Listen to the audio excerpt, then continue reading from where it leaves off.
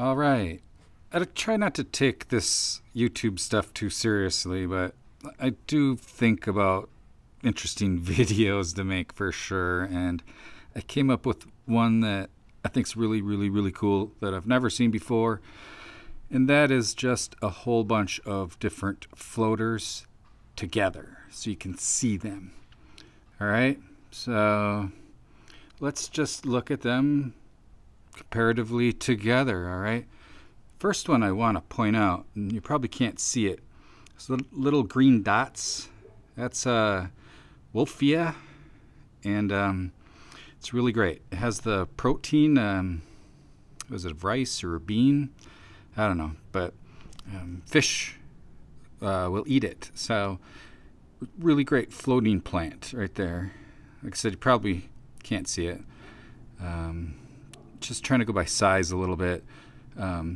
A giant duckweed. Oh, and we got duckweed, regular duckweed. Alright, so regular duckweed, which sucks. I'm just saying. Giant duckweed, which is a really great plant. I'm going to make different videos like this. So we'll have one where you can see the bottoms of the plants. But anyway, let me just flip it. Bottom of the plant is a cool red. So when you're looking in a fish tank, that's your view. And it's probably one of the most underappreciated plants in the aquarium. If it wasn't called duckweed, everybody would have it. The salvinias, I got there's this Minna, can never say that one, whatever, I'm not even going to bother. That's the small one, the mini. Then there's a next bigger one. Arculata, I think it's called, and it's this one here, and you'll see its leaf is just much bigger. I prefer this one over the small one just because that small one just really just gets lost in a fish tank. This is just a more just a larger plant. And then the last one is this Calcutta, and it's probably my favorite of the salvinias. You can see it's got a velvety leaf, all right, compared to the others, which have a textured leaf. All right. Next interesting plant, floating plant, what? Frogbit. Everybody knows about that one. Real easy plant. It's a little annoying. It can get some really long roots that wrap around things, but it just looks neat. Dwarf water lettuce, everybody knows what that one is.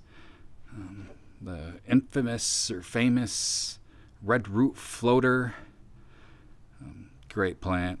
I have this in all my tanks. I don't know, just can't get any redder than that.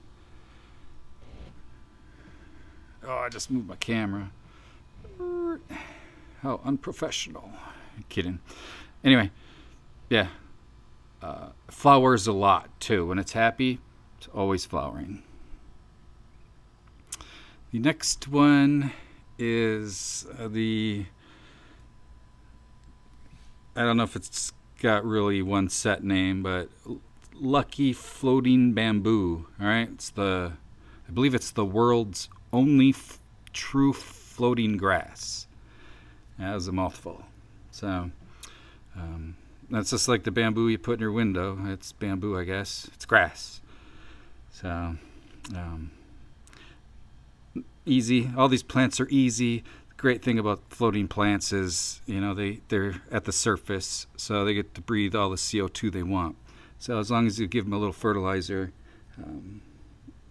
any floating plant is pretty simple. All right, so I will make more videos similar to this.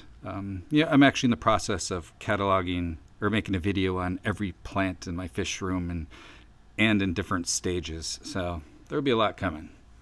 So anyway, just wanted you to check out all the floaters all together.